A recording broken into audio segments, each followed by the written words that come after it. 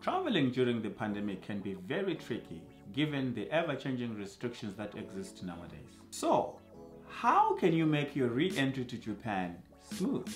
In this video, I will cover all the important documents and information you need to re-enter Japan from overseas. Let's get started.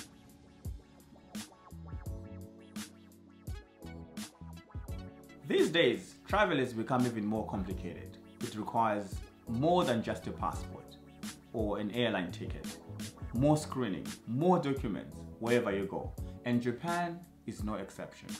As I mentioned before, here I will give you a travel checklist you need to re-enter Japan from wherever you're coming from.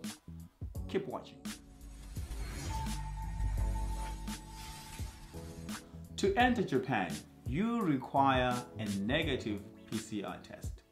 This should be taken 72 hours prior to departure to Japan, and as you can tell, it's time sensitive, so you should take this test when you are confident which day you are leaving and when you will land in Japan.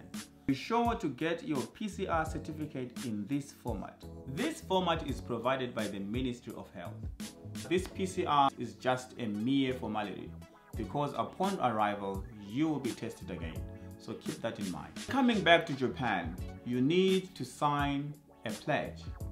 This is a simple promise that you will not use public transport, you will self-isolate for 10 days, and you will give your information, your health condition upon request by the city officials. It's important to honor this pledge because there are some people who have taken this pledge for granted, and of course they've faced the consequences that came along with that. So people, be careful. Now that you have promised to honor the pledge, you might be wondering, how do these people monitor you?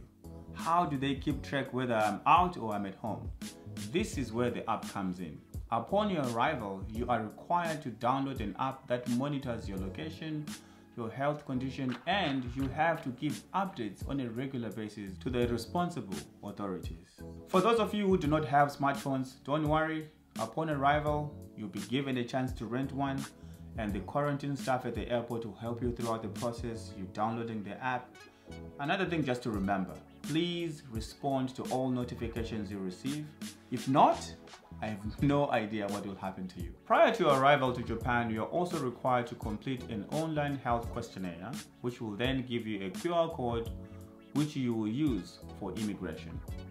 I advise you to do this prior coming to Japan because when you do that, it will speed up your immigration processing. Now let's address the elephant in the room. How many days are required for quarantine? There is no one-fit-all answer for this. It really depends where you're coming from. Some are required to quarantine for 10 days, 6 days, or 3 days. And in most cases, the first days you are quarantined in a government-designated facility, which is then followed by quarantine at your home. But if you want to find out the specific time, please check out the Ministry of Health. Please check the link in the description. Alright guys, thank you very much for watching the channel. Please don't forget to subscribe to the channel as well. So we'll continue to give you more information as we receive it. Thank you for watching and see you on the next video.